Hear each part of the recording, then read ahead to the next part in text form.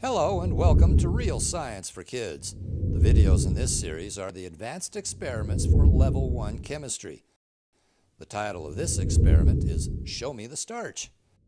Have fun discovering real science with Rebecca. Hi, I'm Dr. Rebecca Keller. Today we're going to take a look at starches. Remember that a starch is a long-chain carbohydrate, and we can actually test to see which foods have starch using iodine. There are different types of iodine that you can buy in your local pharmacy. However, not all types of iodine work for this experiment. So we're going to look at three common types of iodine that you can find at the store. The first type of iodine is just your regular tincture of iodine. It's 2.4% iodine in an alcohol solution. The second type of iodine we're going to look at is actually a decolorized iodine. And the third type of iodine is called providine iodine, and it's a 10% topical solution. So let's take a look at these three different types of iodine to see if they will turn a potato dark. So the type of iodine that will work for this experiment is the iodine that will turn potato starch a deep, dark black purple. So let's first take a look at the 2.4% iodine. It's just 2.4% iodine in 40% alcohol, and we're going to just tap it here on the potato. Put a little bit on this potato. You can see it's soaking up there. Let's try the decolorized iodine. Put that right there. You can see the decolorized iodine isn't turning the potato dark at all. And next, let's use the providine iodine, and we'll just drop a couple of drops on the potato to see what happens.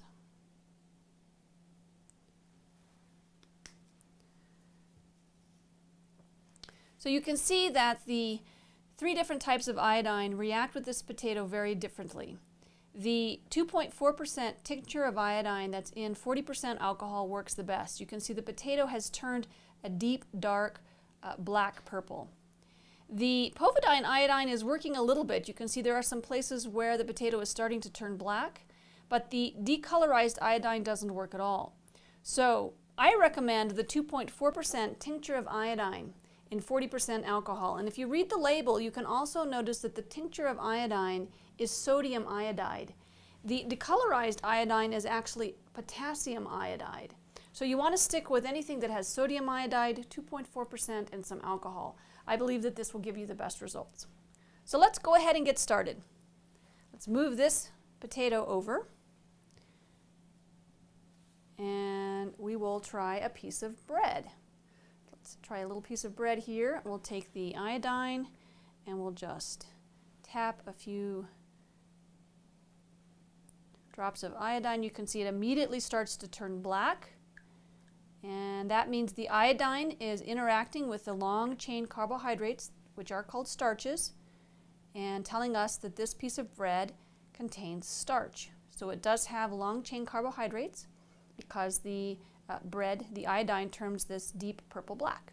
So let's take a look at celery.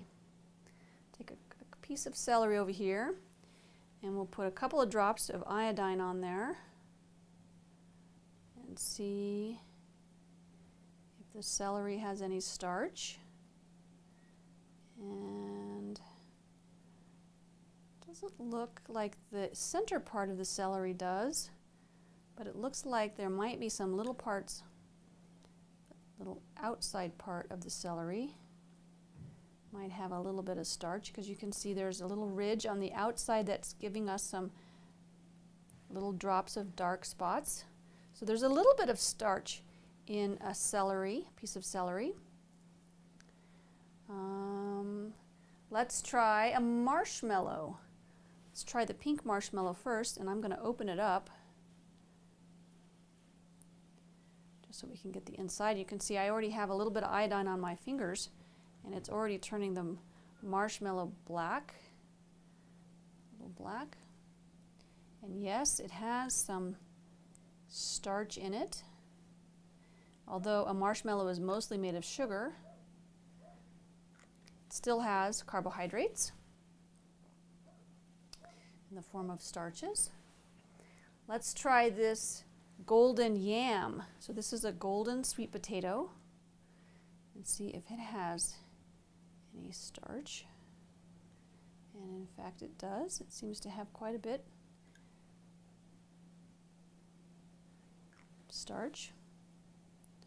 So the yam turns the iodine deep purple, black.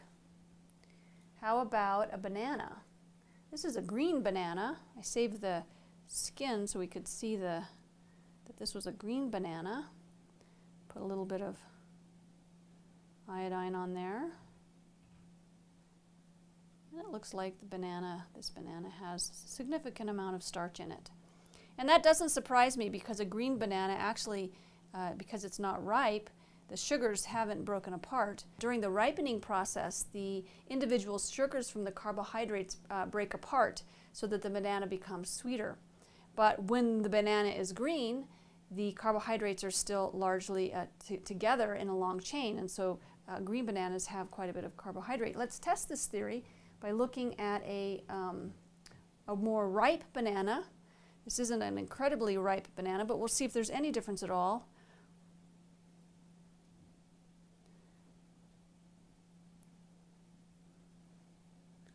Maybe a little bit of difference. Not much. You can still see that this banana is still pretty green, but I'll bet over time, if we were able to take a number of different bananas and observe their ripening process, we might be able to see different levels of starches in them. Okay, so let's take a watermelon. I'm curious about a piece of watermelon. I've never tested watermelon before. So let's see if this watermelon has any carbohydrates in it.